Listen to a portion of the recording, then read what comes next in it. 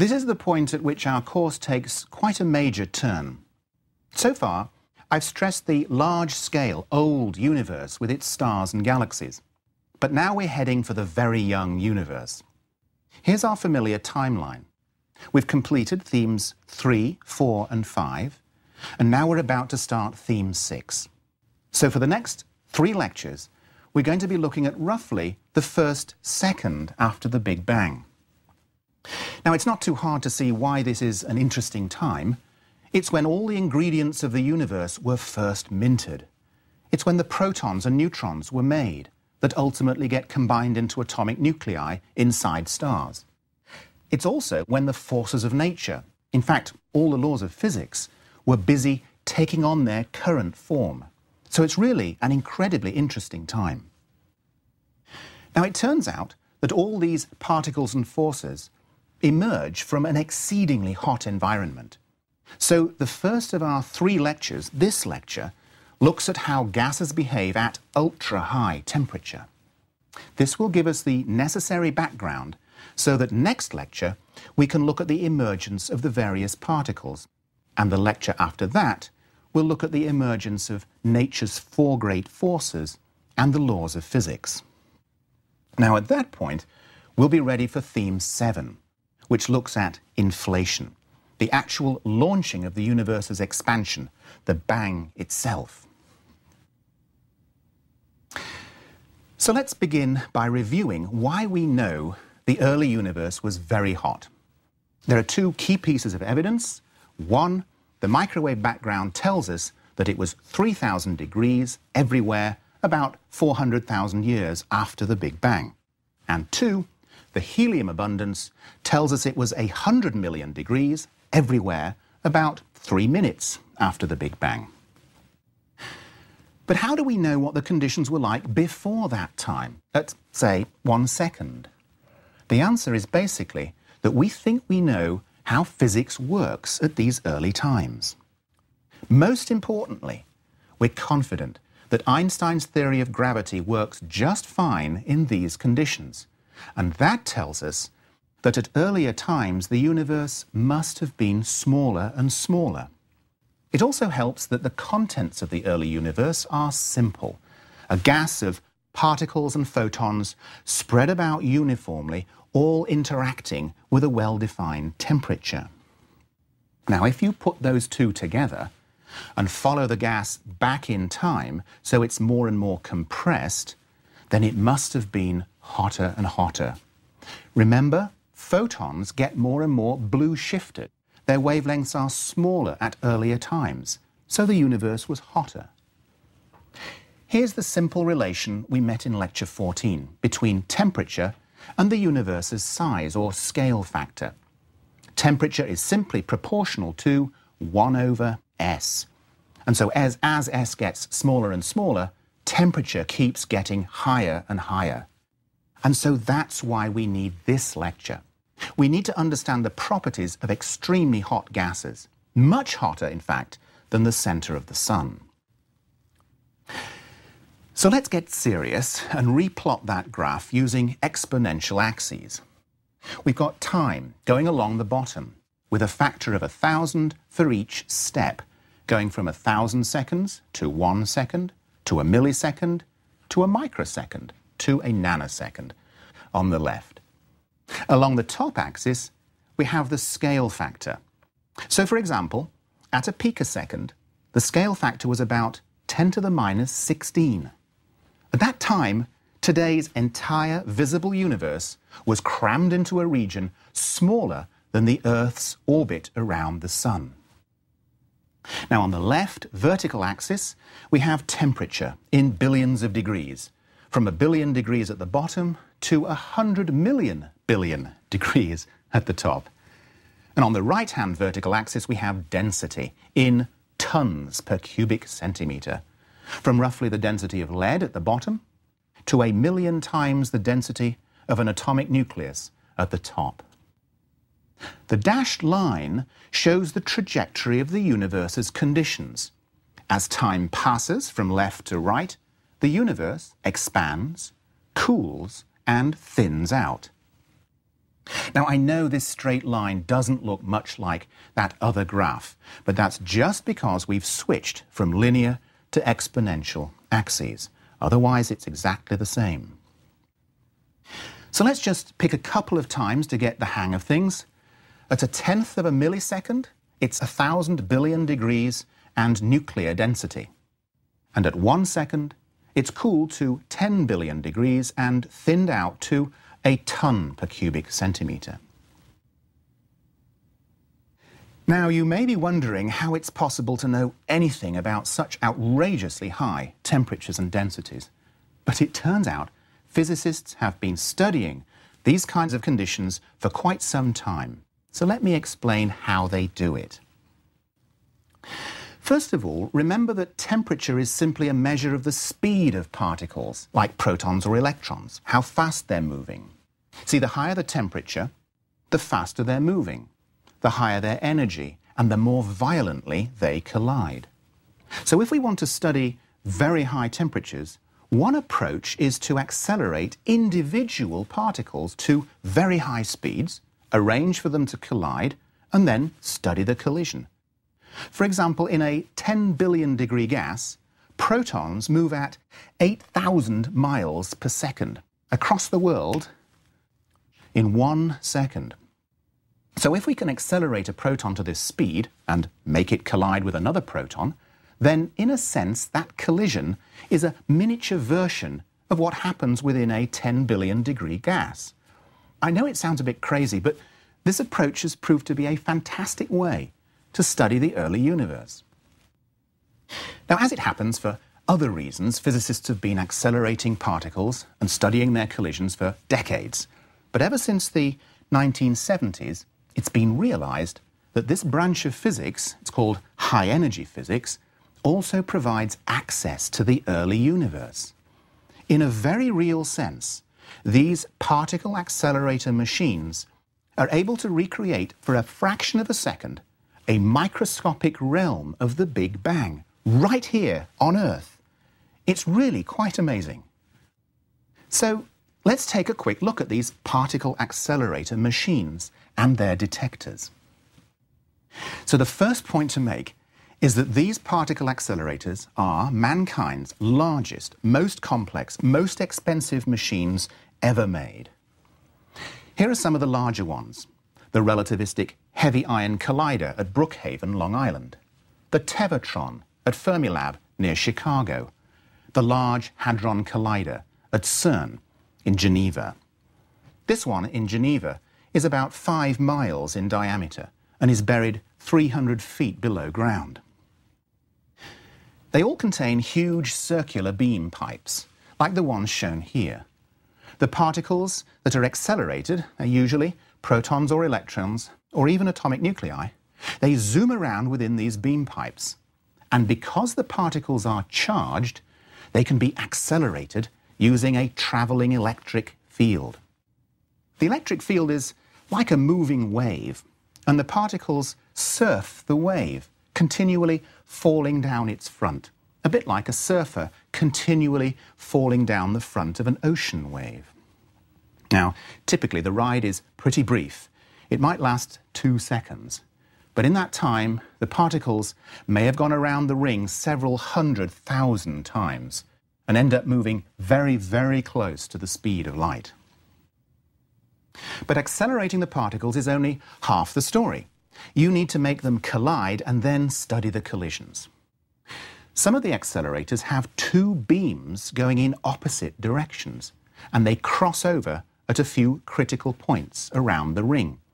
And at these crossover positions, the particles can collide head-on. So surrounding these collision locations are the most amazing pieces of modern technology you will ever come across. Here's a sketch of the Atlas detector at CERN. And just notice the size of people. These detectors are huge and incredibly complex. Here are some other detectors. They're all basically the size of a building, crammed full of wires and electronics. When the particles in the beams collide head-on, some of their kinetic energy gets converted into mass using E = mc². In other words, new particles are made, and these fly out in all directions. So the physicists use the particle detectors to study the patterns of these collision products, and they can figure out what new particles were created and what their properties are. And that tells them what the conditions were like a split second after the Big Bang. So the all-important question is, what energy do these machines achieve? Or, phrased slightly differently, how close to the Big Bang do they get? Well, back to our time-temperature graph. I've now labelled the right-hand y-axis with the equivalent particle energies. And I'm using the physicists' unit of energy here, the MeV, or million electron volts, along with its bigger cousins, the GeV and the TeV, which are 1,000 and 1,000,000 times bigger. Now, although an MeV isn't much by human standards, in fact you need about 1 billion of them to lift a sugar cube by about an inch, they're actually very beefy units down in the particle world. For example, particles with 1 MeV of energy are found in gases of 10 billion degrees. If that particle happens to be a proton, it's zipping along at 8,000 miles per second, pretty fast. Okay, so starting in the 1950s, as each decade passed, accelerators have grown in strength. And as they've done so, they're able to probe further and further back into that first second. The newest accelerator is the Large Hadron Collider at CERN, that achieves collision energies of 14 TeV, which corresponds to 100 million billion degrees. So it reproduces the conditions about 1/100th of a picosecond. That's 100,000th of a nanosecond after the Big Bang. So, just summarising this last part, although the conditions immediately after the Big Bang seem far, far beyond our comprehension, it turns out not to be the case. Particle accelerators can, in a sense, reach back to that time and recreate it briefly so that we can study the conditions in those first moments. So let's now see what's been learned. How does matter behave in these extreme conditions of ultra-high temperature and ultra-high density? Perhaps the most important property of gases at ultra-high temperature is that a particle's kinetic energy, its energy of motion, can be bigger than the particle's mass energy, the E equals mc squared energy from Einstein's relativity theory. Now, not surprisingly, this kind of gas is called a relativistic gas because its properties are rooted in Einstein's theory of relativity. Now, in these relativistic gases, all the particles behave rather like photons of light. So the gas begins to resemble a brilliant gas of light. And as you might expect, its properties are in some ways much simpler than colder, non-relativistic gases. Now, a second remarkable property of this kind of gas is that when particles collide, just like in the accelerators, entirely new particles can be created. This is the reverse of the more famous conversion of mass into energy. So in these ultra-hot gases, energy can be converted into mass. But as you might expect, in order to create new particles, the gas must be hotter than a certain threshold temperature. Basically, the collision energy must be sufficient to make the new particles. For example, to make electrons, you need a gas above 4 billion degrees, because only then do the collisions go above half an MeV of energy, which is what you need to make an electron out of energy. Because half an MeV is the mass energy of an electron. You must have more than that energy to make one. Now, actually, it's slightly more complicated because the laws of nature don't allow a single electron to be made in this way. It must be made along with its antimatter twin, which for an electron is called an anti-electron or a positron. So what actually happens above 4 billion degrees is that particle collisions create electron-anti-electron pairs, and the gas suddenly becomes filled with electrons and anti-electrons. So let's imagine going backwards in time to higher temperature, crossing the electron threshold temperature from below. Here's the situation below that threshold, let's say at 1 billion degrees. We have a gas with a few protons and electrons and many, many photons, and collisions between them simply share the energy back and forth. Now, when we go above the electron threshold, let's say up to 10 billion degrees, the photons and particles now have enough energy to create new electron-anti-electron pairs when they collide. Of course, the opposite can also occur. Electrons can collide with anti-electrons, and we have the famous example of matter and antimatter annihilating to make photons. So above the threshold temperature, all three sides of this triangle are fully engaged, and an equilibrium is established. In particular, the gas is filled with electrons and anti-electrons, about as many as there are photons, and that's a huge number. So, below the threshold, the gas is mainly photons with just a few particles, and above the threshold, the gas is filled with photons, electrons, and anti-electrons. This is really a very significant change. But there's nothing special about electrons. For example, the next lightest particle is called a muon. It's about 200 times heavier than an electron. It's about 100 MeV, rest mass energy. So when the temperature passes 1,000 billion degrees, muon-anti-muon pairs are created and added to the gas. And so it goes. Earlier and earlier, at higher and higher temperature, you will find a richer and richer broth containing more and more kinds of particles and their antiparticles.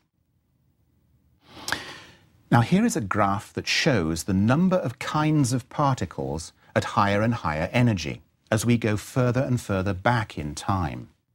There's a jump around 1 MeV when the lightest particles are added, such as the electron and anti-electron. And then there's a huge jump around a GeV when a whole new set of particles called quarks get made. Now we'll look at this graph in more detail next lecture, but here I just want you to recognize that at higher and higher temperatures, gases become a richer and richer broth of particles. And at high enough temperatures, all the fundamental particles are present in roughly equal numbers. It's really a very bizarre and amazing substance. Now, while we're talking about all these different kinds of particles, let's just clarify exactly what we're talking about. So here's a famous diagram that shows all the fundamental particles laid out in a nice clean pattern. There are two basic groups. On the right are the particles that make up matter. Collectively, they're called fermions. Lightweight things like electrons or neutrinos are in yellow, while heavier things like the 6 quarks are in mauve. Notice that some well-known particles like protons, neutrons and mesons are not shown because they are composite particles. Protons and neutrons are made from 3 quarks, while mesons are made from 2 quarks. Now, in fact, all the atomic matter in the universe today comes from just the top row, or first family, simply because particles in the other 2 families are unstable and decay into their corresponding first family members. But in the early universe, they were all present in great abundance. Now, over on the left are the bosons, the photon, W and Z, gluon, and graviton. These generate the 4 forces of nature: electromagnetism, weak, strong, and gravity. They also have an odd cousin called the Higgs.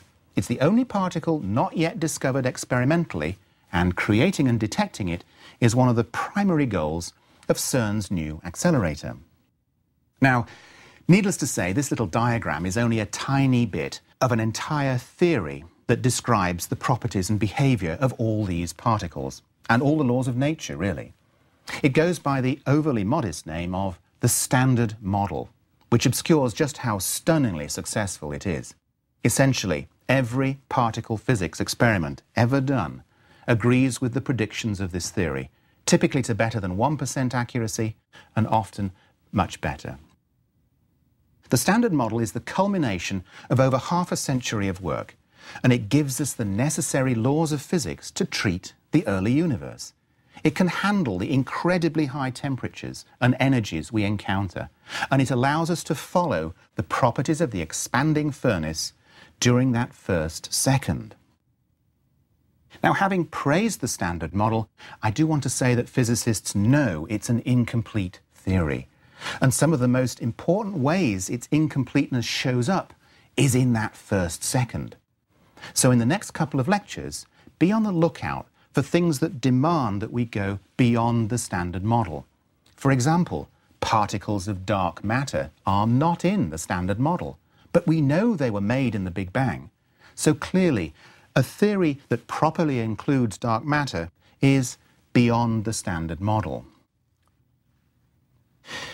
Now, at this point, I want to introduce a slightly more sophisticated view of how particles are created from energy. In this view, the particles are, in a sense, already present within the vacuum of space, in a latent form. A modern quantum mechanical view of the vacuum sees it filled with what are called virtual particle and antiparticle pairs, a constant froth of forming and dissolving particles coming in and out of the vacuum. Now, when a real particle comes zooming along with lots of energy, it smacks into these virtual particles and gives them enough energy to change their status from virtual to real. So in the early universe, when everywhere was filled with high-energy collisions, one could say the vacuum was fully alive, meaning all the particles of nature that lie hidden within the vacuum as virtual are transformed into real particles. You could say the vacuum is in a state of full creativity. But in today's old, cold universe, the vacuum is dormant. The particles and the laws that were once fully manifest now lie hidden within the vacuum. So in a sense, what accelerators do is pump energy into the vacuum to reawaken it. It's the vacuum of the early universe that they're really trying to recreate. And in that reawakened state, it reveals all the particles and the laws of nature. Now, I want to end this lecture by anticipating some possible doubts you might be having about this whole topic. After all, we're sort of used to thinking of astronomical things taking millions or even billions of years. But now we're worrying about nanoseconds and picoseconds. Back to our primary diagram. Almost everything we're going to be discussing in the next 7 lectures happens within literally the blink of an eye. How can so much stuff happen in such a short time? It almost seems absurd. So I want to talk about this possible concern in a couple of different ways. First, let's pose the question a little bit more scientifically. Is there enough time for all these particle reactions to happen before the rapid expansion has cooled the universe down? It's a bit like cooking porridge. Is there porridge on the stove long enough for it to cook? Or do we remove it from the heat before it's had time to thicken? Now, to answer this, we need to compare how long it takes particle reactions to happen, to cook, with how long the expansion lasts, how long the pan is on the stove. It turns out that at earlier and earlier times, the ability to cook was better and better, mainly because the particles were all closer together and colliding more frequently, and also their energies were higher, and this makes them more likely to collide and react. For example, between 1 and 2 nanoseconds, many reactions take just 10 to the minus 18 seconds to reach equilibrium, which is enormously shorter than a nanosecond. So it's like needing a minute to thicken porridge but keeping the pan on the stove for 1,000 years. So the universe can cook, despite its very rapid expansion, and the gas is either in thermal equilibrium or close to it at almost all times. And the changing conditions, for the most part, occur steadily and deliberately. But I'm guessing that still sounds a bit too technical. What about your gut feeling that surely not much can happen in such a short time? But the reason we're suspicious is that it's very difficult to conceive of things occurring much faster than we can think. But, and this is the important point, nature thinks very much faster than we do. When you watch my eyes blink, the moment seems almost to have no duration. But while my eyes went down and up, molecules in my eyes vibrated 10 billion times. For each molecular vibration, electrons in the atoms orbited 1 million times. For each electron orbit, the protons in the nuclei orbited another 1 million times. And for each proton orbit, the quarks within the protons orbited another 1 million times. The range of timescales is absolutely vast.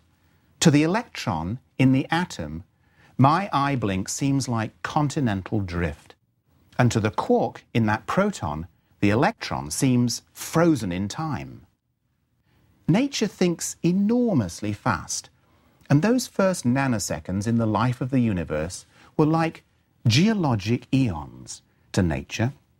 And within those eons, enormous changes could take place slowly and deliberately. So when, in the next few lectures, we go to ever earlier times, try to think of these times not as imperceptible instants, but as geologic eons in which whole continents are built and eroded. Now, I see I have a couple of minutes left, so let me briefly review.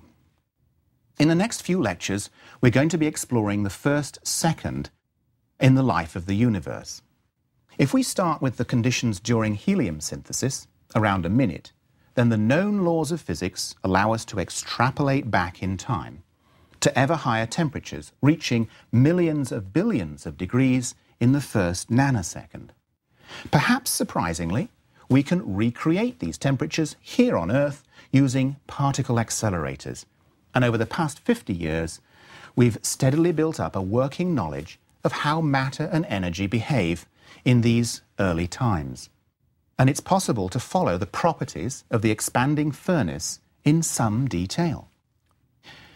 Now you've got the overall framework, the next lecture, we're ready to follow the changes in particle populations. And in the lecture following, we'll look at the emergence of the four forces, as well as encountering several places where we need to go beyond the standard model.